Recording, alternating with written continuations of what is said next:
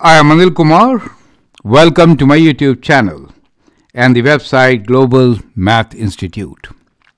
In this video, we are going to discuss a very important question based on arithmetic sequences and series. The question here is, if b plus c minus a over a, c plus b minus b over b, and a plus b minus c over c are in arithmetic sequence, then prove that 1 over a, 1 over b, and 1 over c are also in arithmetic sequence. You can always pause the video, answer the question, and then look into my suggestions. Well, this is one of those beautiful questions which makes a lot of difference for being on the top or not. In case you want to learn from me, you can always send an email on the address given. Now, let's look into the solution of the question, which can put you right there on the top. So there are many strategies with which you could work. We are given that b plus c minus a over a and c plus a minus b over b and a plus b minus c over c, they are in arithmetic sequence, right? Means they have a common difference, right? Now, if they have a common difference, we can actually find the common difference and then see how we could go about with 1 over a, 1 over b, and 1 over c, right? But here is another very interesting solution, a strategy I should say. Well, if they are in arithmetic sequence, then adding or subtracting a number from this should not make any difference. You notice a and minus a.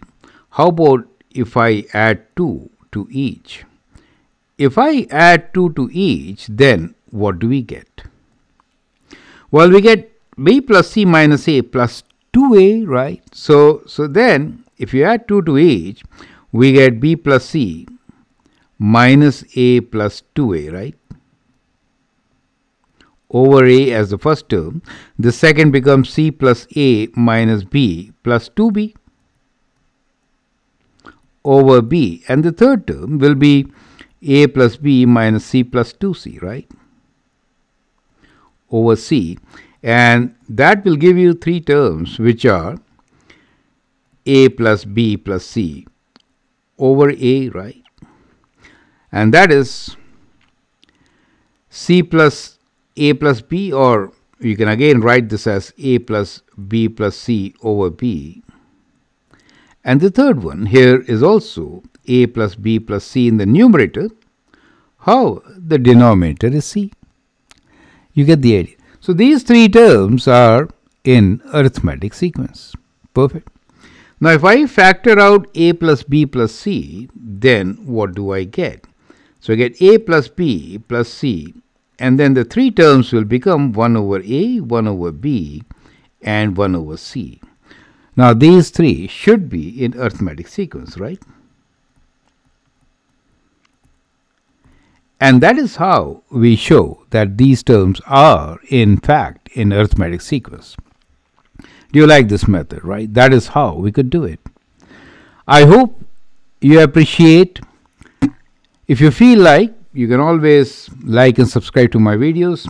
In case you want to learn from me, send an email on the address given to make a difference. Thanks for your time and all the best.